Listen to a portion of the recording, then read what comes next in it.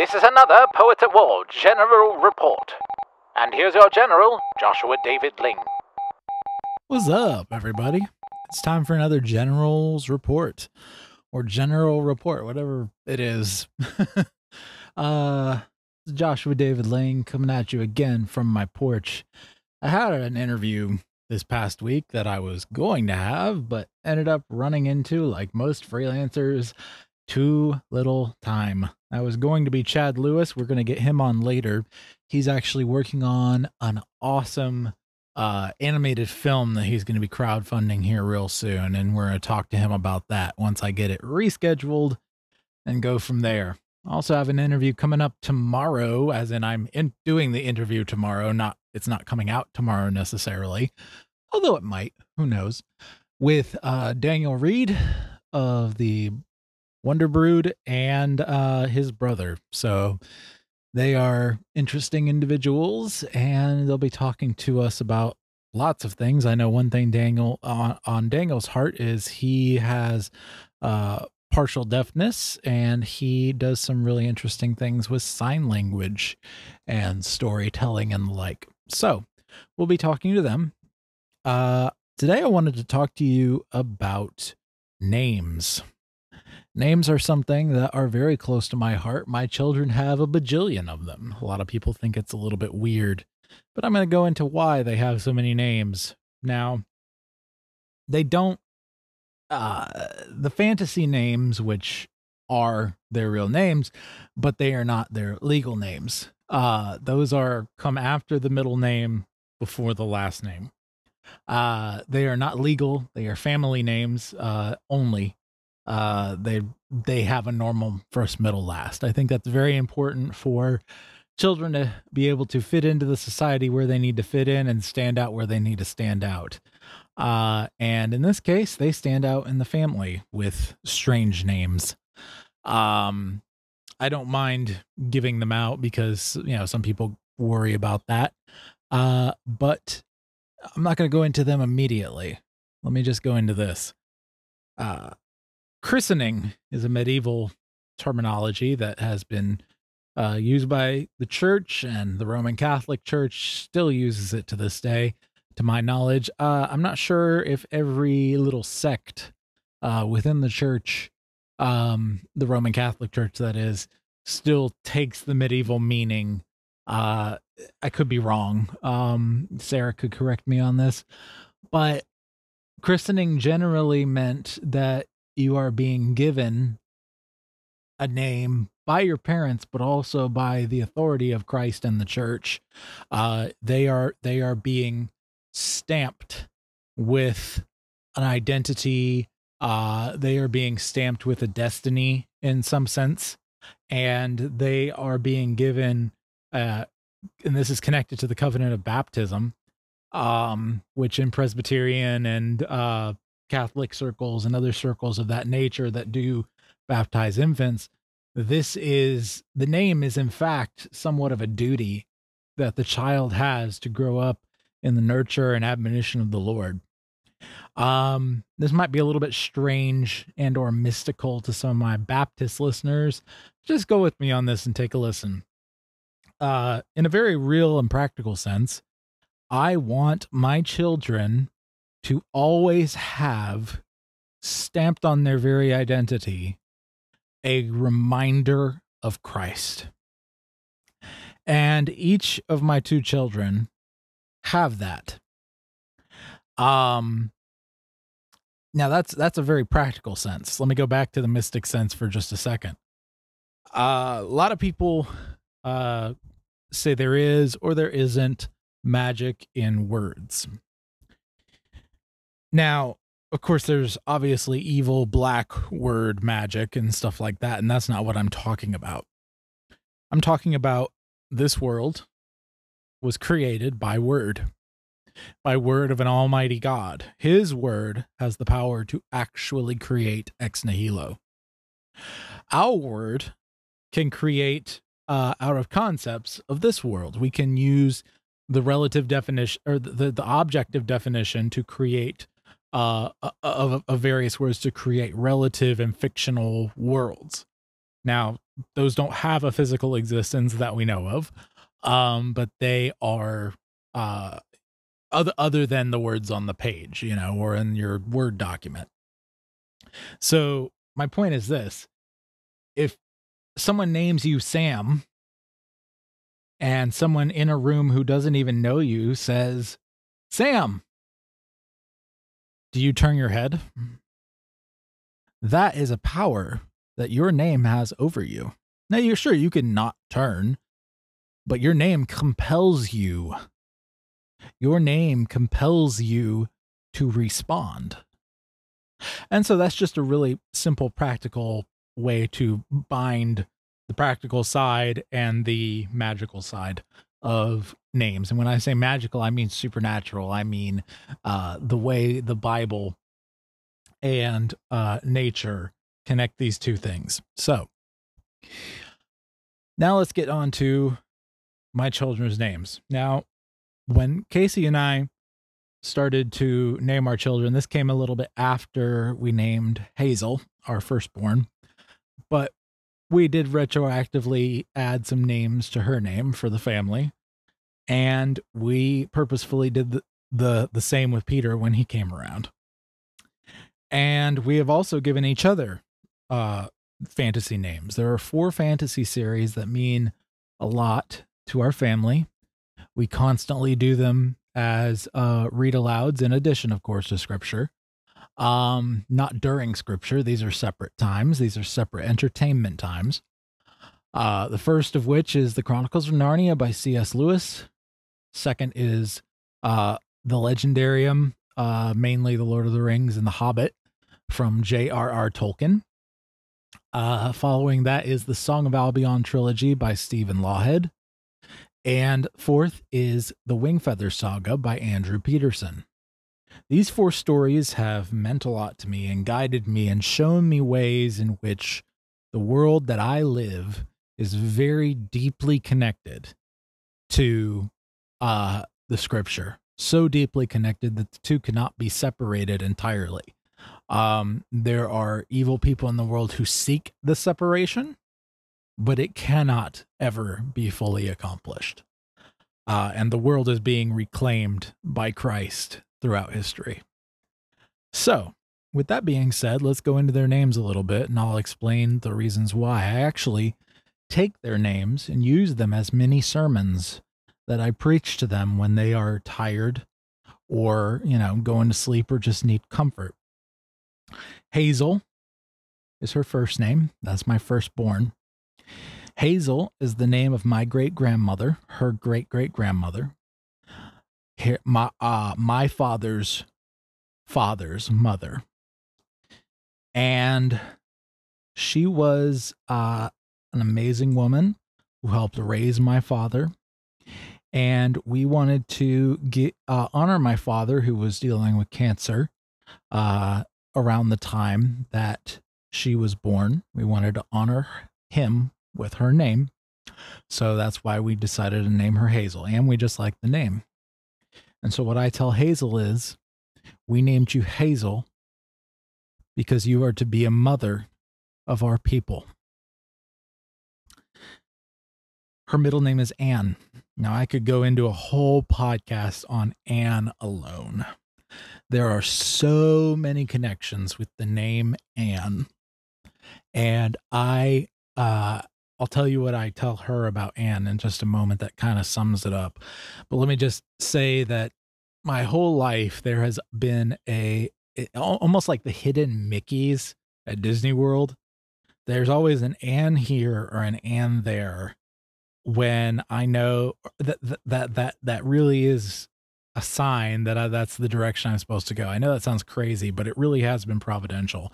One of the family history things is Queen Anne sent a ship called Anne to take my people from Krottendorf, Germany back in the 1700s to the United States.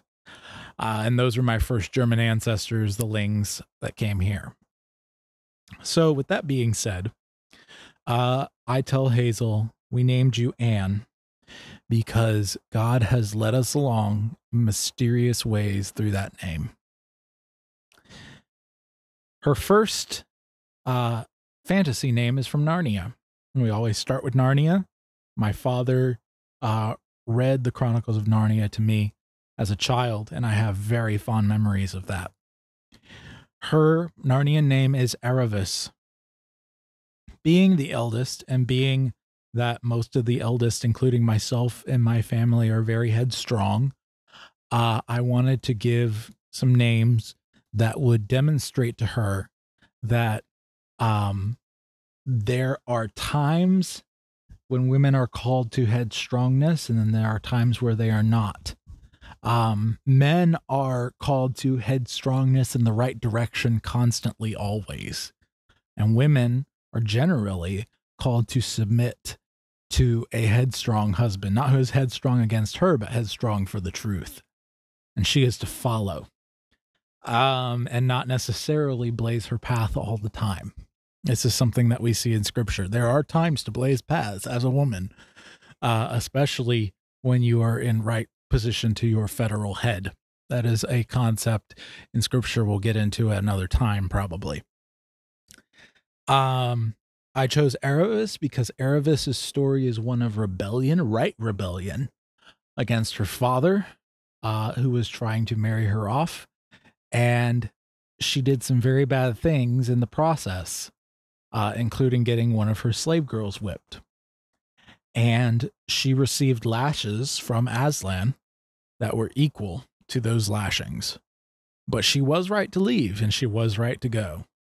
And so what I tell her about Erebus, the name Erebus, I named you Erebus because you are a rebellious son, or excuse me, a rebellious daughter of the king, who got, basically you will be a rebellious daughter of the king. And then the next name is Éowyn from Lord of the Rings. Much the same story. I say it to her again in a slightly different way. If you don't know about Éowyn, go read The Lord of the Rings. But I tell her that I named you Éowyn because you will face great darkness and you will rebel against that darkness, but it's love that will save you. And then her next name is one from the Song of Albion, and it is Scatha. Scatha was a woman who was a mother to warriors. She taught them warfare. She was actually part of her own small sect on the Isle of Skye, and she did not have allegiance to any king, but all the kings had allegiance to her. And she was the one who trained the warriors. They were sent off to her school. So that is Scatha. And I tell Hazel, I named you Scatha because I want you to be a mother of warriors.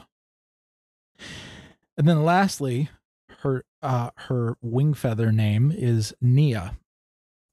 Nia is the mother character in the Wing Feather Saga who takes care of the three children who are our main protagonists in the story. And she has lost her kingdom and her king, and she is still fighting and still moving forward. And so I tell Hazel that I named her Nia so that she would be a mother of kings. So all of those things lead to our last name. Our last name comes from Lange, which is Langke in the German. It has changed some since Luther's Germany. That's the farthest back I can trace it. From what I can tell, it's an Ashkenazi Jewish name. The name means long chain. It's a combination of the both German and English words, long and link. So like a link in a chain, and long, like, well, long. And so Langke, Lange. And what it means is long chain. Now, they'd used it to describe a slave. I use it to describe covenant faithfulness. And I tell Hazel, God named you Ling because you are to be one link in a long chain of believers. And I tell that to all my children and to our family. I'll go through Peter's really quickly. Peter is, of course, the High King in Narnia, which is his Narnia name and his first name. His first name also is, of course, the Apostle Peter. I mean, come on now. And just generally, I've always held it in connection with kings and people who are firm rock solid people. Obviously, Peter meaning rock or stone. And so I tell him, I named you Peter so that you would be a rock solid high king. Its middle name is Caedmon. Caedmon, of course, being the Middle Ages lay person who became an elder in the church, who was inspired by a dream and given the ability to sing and speak the gospel that he always so dearly wanted. And so I tell Peter, I named you Caedmon so that you would be an inspired bard. So a rock-solid high king and an inspired bard. So skipping over Narnia, since he already has one, we have Lord of the Rings. His Lord of the Rings name is Andúril, the name of Aragorn's sword, meaning Flame of the West. And I simply tell Peter, I named you Andúril so that you would be a flame of the West. Then, moving on to his Albion name. His Albion name is Llw. That's L-L-E-W. Connecting to the Celtic god, Celtic deity Llw, who was god of light. But also in the story is our main protagonist. He is a person from our world who goes into the other world and becomes High King over the course of many crazy and ridiculous events. And what I tell Peter is, I named you Llw so that you would be a High King of light. And lastly, his Wingfeather name is Armelin. Armelin's a small part in the Wingfeather saga. He's toward the beginning of the first book, and he's a good chunk at the end. He is based on Rich Mullins, hence R. Mullen, Armelin. He is a barefoot bard who goes around and tells stories and tells people fangs are ugly. For those of you who know the story, you'll know what that means. I won't go into an explanation. So I tell Peter I named you Armelin so that you would be a barefoot bard that would travel and tell of your joys. So all of those together, we have Peter, Caedmon, Andúril, Llw, Armelin, Ling. And I tell him the same thing about Ling that I tell Hazel. Now, I won't go into explanations between me and Casey, but ours are Joshua, David, Reepicheep, Bilbo, Tegid, Artham, Ling. And hers are Casey, Angelica, Lucy, Goldberry, Gawain, Sarah, Ling. And if you know the stories, you can probably guesstimate what those mean to us. But the point that I'm getting at with all of these names is that they will remember these names as they grow. And they will learn more and more and more and remember and identify with what God speaks to them in Scripture by their name. This happened to me growing up, just with Joshua David. My mother always told me that she named me Joshua so that I would be a warrior for Christ, and David so that I would be a king and a man after God's own heart. And, we grew up in a very musical family, and all that followed as well with the Psalms. And so these are signposts that point us back to the gospel. And when you name someone, when they are branded with that name, they can't forget it. And so in a very real sense, I am branding my children with the gospel. And I think that we should be doing this with our fiction characters. We should be doing this with anyone that we have authority over, we should even be doing this with the things that we name. We actually name our vehicles. It's a funny little tradition we have. We alternate between male and female. We're currently on Casper. Our van is called Casper. It's a big white van. And, Casper the Friendly Ghost. So it's just a fun little thing. But even something as simple as that, it denotes character.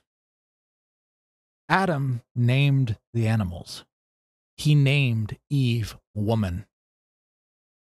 His naming was an exercising of his rightful authority from God. And when he names a thing, when man names a thing, when Christ names us with the new name written on the white stone, as it talks about in Revelation, he is exercising his authority over us. Our names, in a very real sense, should be, and mostly are, the breadcrumbs that drive us back to Christ, that point and hint the way back to the scripture. So if my children were ever taken from me, separated from me, somehow we passed away, whatever the case was, the fact is their names, their very names, are sermons to them. They are telling them who they are. Andrew Peterson has a song called Dancing in the Minefields. It's a very famous old Christian song. A lot of people have used it as their first dance at their weddings. There's this one part in it that says, "So when I lose my way, find me. And when I loose love's chains, bind me.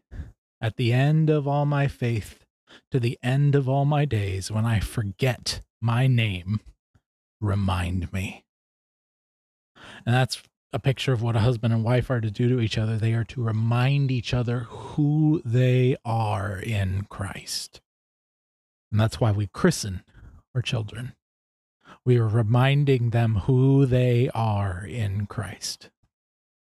And so we need to take names very seriously, but not in some silly, solemn kind of way.